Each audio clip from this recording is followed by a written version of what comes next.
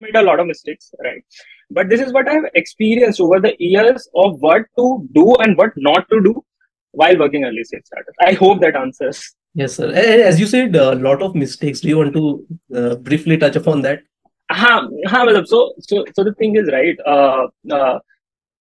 there comes, let me clarify on that part, right? Sometimes you make mistakes technically, sometimes you make mistakes personally, right? So talking in pure, let's talk first in pure technical terms, right? So for example, I was part of a startup where we chose the tech stack wrong, right? You start, right, when while you are starting, you tend to choose a particular tech stack. You feel that this is the best thing, best thing in the market, and I should definitely work on this tech stack, right? But sometimes what happens is that when you choose such kind of tech stack, it is difficult to get engineers out there in the market, right? Because it's that new. So now from that learning, we figured out that it is better to choose tech stacks for which you can get engineers easily if you are an early stage, right? So for example, while I was working with Orange, we decided that we are going to choose no sexy kind of tech stack, right? We are going to use plain Python, Django. Let's start, right? Let's build this thing. Let's try to achieve PMF, right? And once that is done, once the founders understands that this is how the businesses are going to run, right? We have done the MVP and now everything is sorted, is when we will decide how to go into the growth stage, right? And at that point in time, maybe we can rewrite, right? So that is one learning that I've experienced. Do not start with the sexy wala tech stack at all, right? It is very difficult to get engineers with such kind of experiences, right? So that is one of the cases, right? When it comes to personal experiences, right? This is technical failures, right? When it comes to personal experiences, a thing that you realize, right? In the industry itself, as well as in life as well, right? Professionally speaking, you should never burn down any bridges at all, right? So what I intend to say about that is that, let's say you are, and there comes times when you will not be happy about a particular company that you are working on, a particular role that you are working on, a particular project that you are working on, right? But it should not reflect in your attitude towards other people, right? There were times, right? And I'm not lying about it. Let me be very clear about it. I'm not lying. Like there were times when I wasn't the best, right? I was frustrated. I didn't want to work on particular projects at all, right? Never burned down the bridges. And the best example I can tell you is that my second company, right, which was CoinX, pivoted to Flowbiz. Their product didn't work out, and they had to let go of few people, right? And unfortunately, I don't know why I say fortunately, but unfortunately, I was part of it, right? Today I say fortunately because of the fact that it gave me other options to explore, right? So now, I was a part of that group who had to let go of, right? That too their flagship product, right? They had to shut down the flagship product. But I maintained cordial relationships with our founders at CoinX, right? And due to which, that was my second company. Now I'm working in my fifth company, right? I am working with the founding team of CoinX itself, right? And we were fortunate enough that the founders themselves, right? The CoinX founders themselves, they helped with the angel investment for this particular company.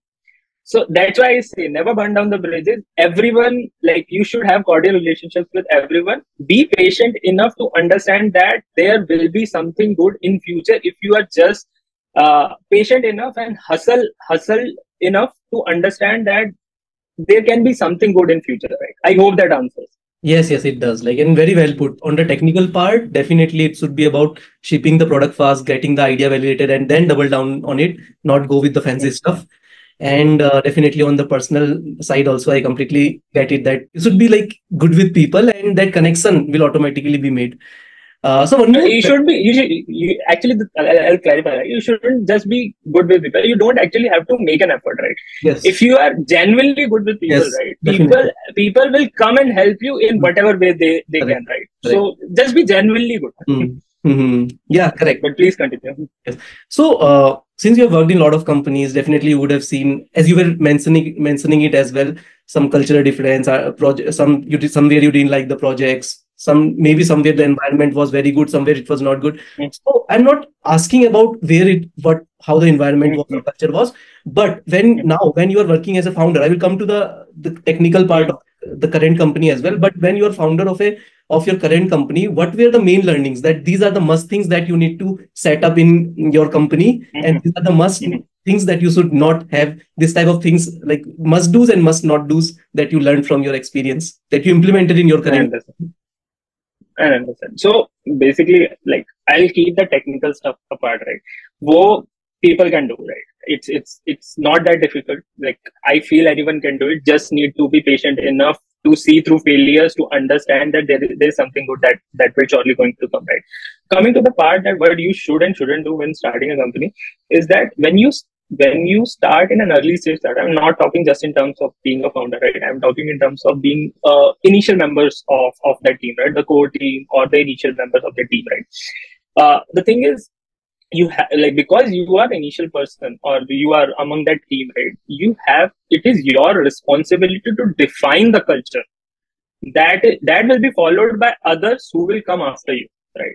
So if the culture is great, right, and there is no amount of toxicity that is tolerated, right, then surely the next set of people that will come in will appreciate the fact that, okay, this is not the place where toxicity is tolerated. This is not, like, you have to give respect to earn respect. And the thing is, earning respect is through work, right? Nothing else, right? So one of the most important stuff that you should definitely do as a founder or the initial member of the team is to define the culture yourself, right? And defining the culture implies being disciplined and everything else, right? Culture is a very big thing to say, right? But you should understand that the culture is. What is the definition of great culture for you? Right. I'll explain, right? So one of the foremost thing that I explained is, right, you give respect to earn respect, and respect is only earned in our industry through your work, right? The amount of work that you do, like, you will get the respect that you deserve, right? Also, the fact that the one thing that I have realized and I have seen over the years is that you can learn even from your juniors, right? So, for example, we learn from you, right? And I'm very happy that I'm doing that. But the thing is, I have learned a lot of things from. So, for example, while I was a lead in Coinex or Flowbiz, right, I learned from people who were just interns out of college, right? I have learned from them. And you should be humble enough to understand that you can learn from anyone, not just be your juniors in tech. You can learn from people in product. You can learn from people in operations. You should be humble enough to understand that you can learn from anyone and everyone, right? So that culture, the culture should actually include that, right? And you should set it as an example, right? So that others will follow, right? Then there will be the thing that toxicity should not seep in. And by toxicity, I mean, like, at some point in time, like, every company will have this politics and everything, all of that sort, right? Every company has it. Like, let's be very vocal about it. Every company has it. And eventually, like, in any company that you will work, you will find that you are a part of that politics, right? Just be away from that, right? Even if you knowingly, unknowingly become a part of it, be away from it, because it will start hampering with your work. And then you will spend more time with figuring out what to do in that political environment rather than actually focusing on your work. And the thing is, just focus on your work, focus on the results, right? And good things will come to you eventually, right? It might not come to you tomorrow. It might not come to you 1 year down the line, but it will come eventually, right? So, for example, I talked about the stuff that, although I was let go from Flowbiz, right? The business wasn't there, right? It was very difficult business to work on. Rather than taking it out on founder that how could founders do this, you should be mature enough to understand that it's not in the hands of founders, right? It's the business, right? If the business does not do good, if business is not generating revenue, businesses don't run that way, right? Eventually, some decisions have to be made, and you should be matured enough to understand. Now, because I was matured enough at that point of time to understand this, it came 4 years later, right? When they helped us with our angel investment. So that is what I define as culture, right? I hope that it also includes a lot of other stuff, but these are the few important things that I feel is very important when we talk about culture. Definitely, sir.